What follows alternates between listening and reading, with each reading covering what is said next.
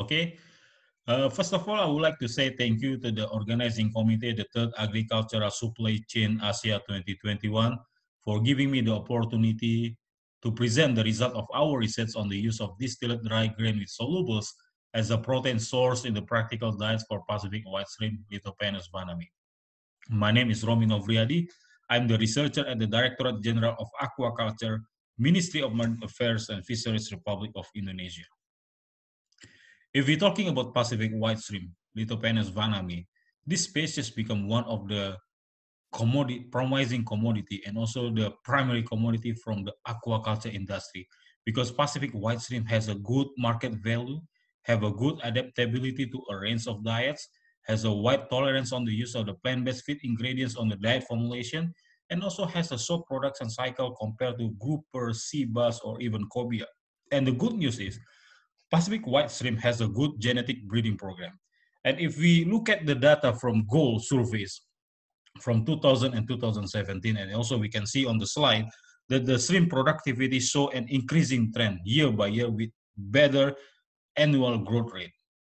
And we know that China, Indonesia, Vietnam, India, and Ecuador still become the top 5 of major country producers for shrimp. And FAO make an estimation about the total shrimp feed used in 2018 around 8.26 million tons, and this expected to rise up to 10.87 million tons by 2025. We know that we all agree that in order to achieve a good productivity, sustainability has to be included in the program, in the production system. And the diets for Lithopenus vannamei must be based on the renewable and also the expandable feedstuff. We know that right now, the soybean meal, cottonseed meal, corn protein, and canola meal has been used to replace the inclusion level of the animal meal in the diet formulation. And if you look at in the past, in the 1919, around 69% of the animal meal has been used in the diet formulation, and only 19% of the plant-based feed ingredients used in the diet formulation. Right now, with a comprehensive research, the inclusion level of plant-based feed ingredients increased from 19% up to 53%. And the use of the animal meal is going down from 69 to 31%. In the future, we would like to increase more the inclusion level of plant-based feed ingredients and reduce more the inclusion level of the animal meal in the diet formulation. And one of the promising plant-based feed ingredients is the use of the distilled dry grain with solubles, or we can say this as a DDGS. So by definition, DDGS is the product obtained after the removal of ethyl alcohol by distillation process from the yeast fermentation of the grain or grain mixture by condensing and also the drying process. So based on this background, we make a research, a field trial, with the objective is to evaluate the growth performance and also the proximate composition of the whole body of the shrimp in response to several inclusion levels of DDGS. In this research, we used 5, 10, and 15% inclusion levels to partially replace the use of the soy protein and also the wheat flour in the diet formulation. And this is the material and methods. All diets were formulated to contain approximately around 36% protein and 7% lipid. And all experimental diets were produced at the PT Suritani Pemuka, one of the commercial feed mill in Indonesia. And the growth trials were carried out at the Batam De Haiseng Research Station in Batam, Indonesia. This is the composition of diets containing various levels of DDGS. So we can see on the slide here, we use a 5%, 10%, and 15% inclusion level of DDGS and partially replace the inclusion level of the soybean meal or soy protein in the diet formulation. We also use the lysine here to supplement the diet to enhance the nutritional profile of the experimental diets. So if we look at the proximate composition of the diets containing various levels of DDGS, we can see in the basal diet and also the experimental diet, we do not see any difference in terms of the crude protein, dry matter, crude fat, and phosphorus, and also the S content.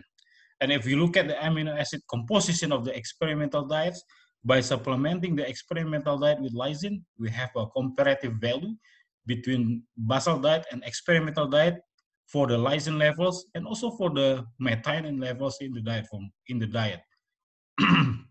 For the growth trial, We use this 4 treatments and 10 replicates per treatment. We stock 15 shrimp with average initial weight of 1.04 plus minus 0.04 gram, and we stock them into 70 times 35 times 40 centimeters of aquaria tank, or this is equal with 150 post larvae per square meter. And we culture them for 52 days. The feeding strategy that we use is we feed them with 4 times daily with assumed FCR around 1.5 and the growth prediction around 1 gram per week. And we evaluate the pH, the dissolved oxygen, the water temperature, and salinity using the AquaTrol multi-parameters and connected with the apps for better data recording system. And also we measure the total ammonia, nitrogen, and nitrate in the weekly observation period. And this is the water quality data during the culture period. The temperature, the dissolved oxygen, the pH, and the salinity during the morning and afternoon observation, all still within the acceptable range to support the growth of the Vannamei. And also for the ammonia and nitrate composition or level are still within the acceptable range to support the growth of the Vannamei. And this is the response of the juvenile of lethal balanced Vannamei diets with different levels of DDGS for 52 days.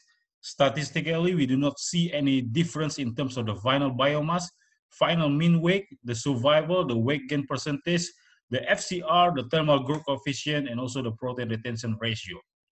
However, biologically, we can see there's a good growth in terms of the final biomass and also in terms of the final mean weight by using the 5% and 10%.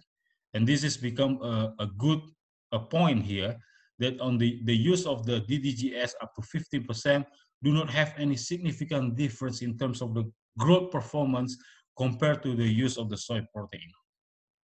So this is the proximate composition of the whole body of shrimp after 52 days. And the value represents the mean of 10 replicates. We can see here on the slide, there is no difference in terms of the crude protein, water, fat content, dry matter, and also S content in the whole body of the shrimp at the end of the growth trial. So the conclusion of my research with the use of the DDGS in this study, under the condition of the present study, DDGS can be used up to 15% to partially replace the use of the soy protein and the wheat flour without compromising the growth of Pacific white shrimp. And this is more interesting. In terms of the economical value of cost per unit of protein, DDGS is a very promising alternative to be used in the diet formulation. So further research needs to focus on the mycotoxin issue and long-term effect on the use of the regular protein DDGS in the shrimp culture system in the long-term culture period. So thank you for the opportunity to share my talk. I'm happy to answer all your questions. And thank you once again to the organizing committee. And you can shoot me an email if you have a further question to my email address that show on the slide, novriadi@yahoo.com. Thank you, and thank you so much.